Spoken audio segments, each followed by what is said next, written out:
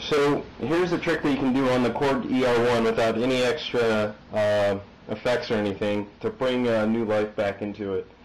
So I'll press play here, and the typical pattern that you can make on ER-1. But to check this out.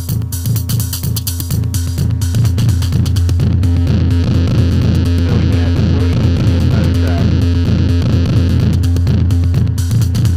We can also gate the track and record automation for the gate, or record automation for the overdrive.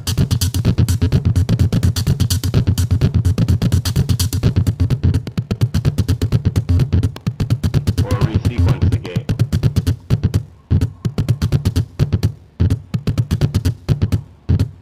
Kind of good for those glitchy tracks. So anyway, here's how to set it up on the KORG ER-1.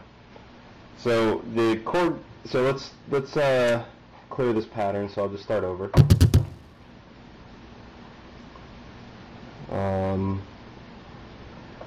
Okay, let's clear this out. Okay, so each instrument you need to actually pan all the way hard left.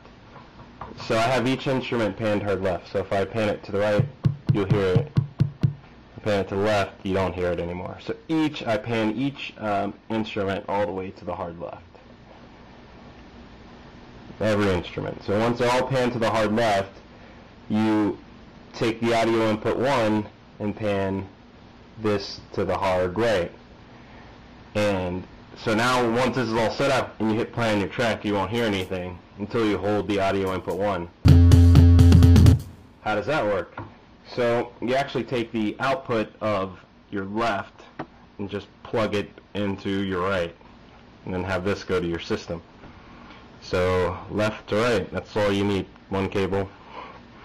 So now we have the output looping back. So when I play, it's here, and you can sequence it, or just put them on every one and adjust the gate.